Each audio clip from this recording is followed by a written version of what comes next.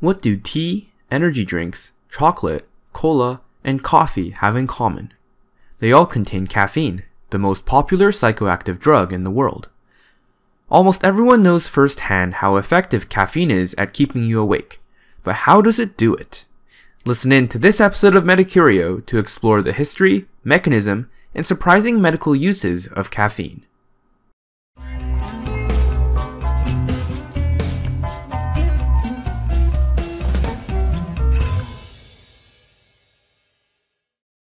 Humans and caffeine have had a long history together. The drinking of tea began almost 5,000 years ago in ancient China, while the drinking of coffee began around 1,000 years ago in Arabia. In both civilizations, caffeine became an integral part of their cultures. Tea and coffee arrived in Europe around the same time in the 16th century and likely caused a revolution of knowledge and technology in Western civilization. This was because before caffeine was introduced, due to the unsanitary water conditions, Europeans often drank weak beer and wine throughout the day instead of water. The alcohol sterilized any germs, but also made people tipsy. You can probably imagine how that would have affected productivity of workers in Europe. When coffee became popular, not only did it allow people to work energetically, it also popularized coffee houses, where people had serious discussions about current events over a cup of coffee, resulting in philosophy, science, and politics all advancing in leaps and bounds. Without caffeine, Western civilization may very well be a lot less developed than it is now. It was in the 1800s when caffeine was finally isolated from coffee, leading to extensive research on the drug. Finally, in the 1960s, scientists discovered how caffeine prevents sleepiness. But to understand its mechanism, first we need to figure out what is going on inside our brain to make us fall asleep. Cells in our body, such as neurons, break down a molecule called adenosine triphosphate for energy.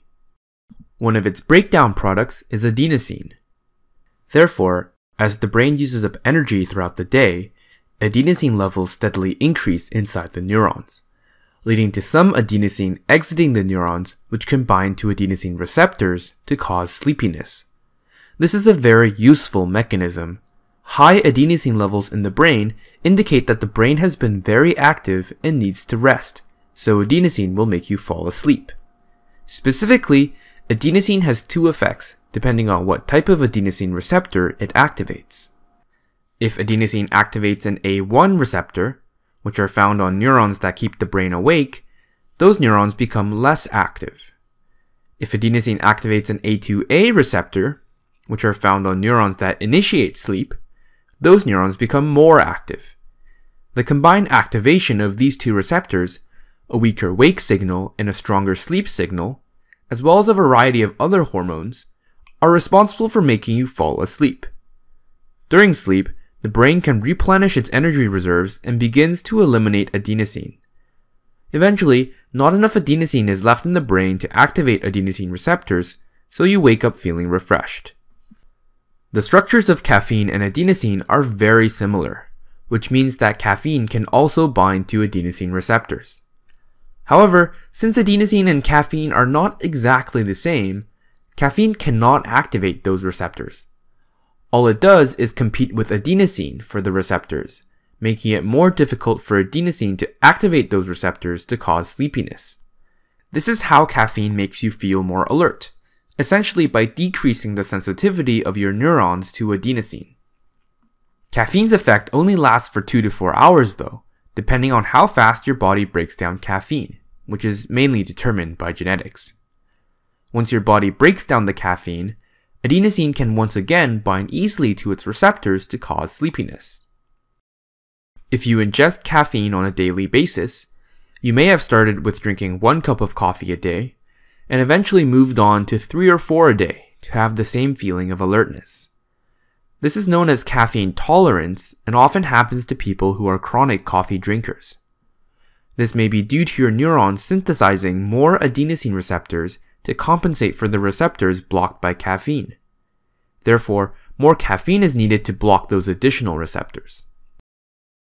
If a chronic caffeine user suddenly stops taking caffeine, since there are now so many adenosine receptors, the sleep-inducing effects of adenosine may intensify. Therefore, some users may experience withdrawal symptoms such as fatigue, drowsiness, difficulty concentrating, and irritability, the opposite of caffeine's effects. To avoid these unpleasant feelings, these people will continue to take caffeine. This results in a mild physical dependence on the drug, but not severe enough to be classified as a true addiction. Caffeine is nowhere near as addictive and life-ruining as other stimulants like cocaine and methamphetamines. These withdrawal symptoms can last up to a week until the number of adenosine receptors returns to normal, and you can minimize these symptoms by slowly weaning yourself off of caffeine rather than stopping abruptly. Adenosine receptors are also found outside the brain, particularly in the heart and kidneys. Just like how activating A1 receptors in wake-stimulating neurons decreases their activity, activating A1 receptors in the heart and kidneys also decreases their activity. The heart slows down, while less blood is filtered through the kidneys, leading to less urine production. Just like in the brain, activating A1 receptors is a way to give these organs a rest as well, as both heart beating and urine production consume energy. When these A1 receptors are blocked by caffeine, the opposite occurs. Heart rate increases and more urine is produced, symptoms you may experience after a few cups of coffee.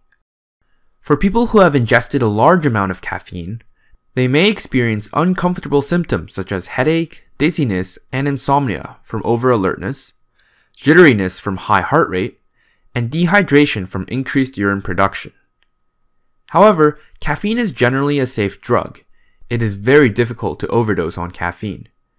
Here are the caffeine levels in common caffeine-containing substances.